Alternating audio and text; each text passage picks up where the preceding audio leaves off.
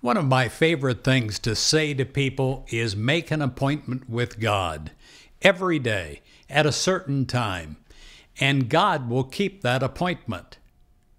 Make an appointment to spend time with God, a divine appointment.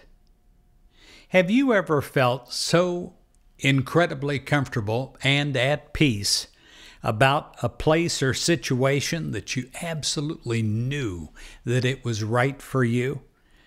Whatever you may be today, whatever you're doing today, know that you're keeping a divine appointment with God, an appointment that is divine with your life and your purpose itself.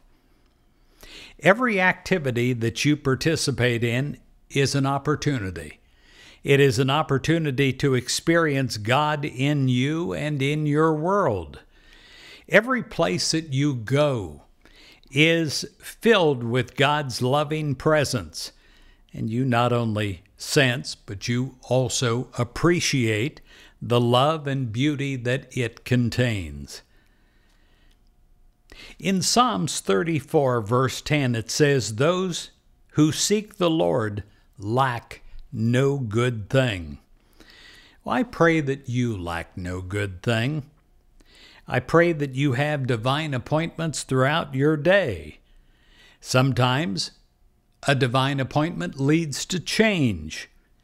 And if so, then bless that particular situation and give thanks that God is showing you a better way. You know in your heart that God will never fail you. So you look forward to each new appointment with confidence and with peace. Make an appointment, a divine appointment with God right now.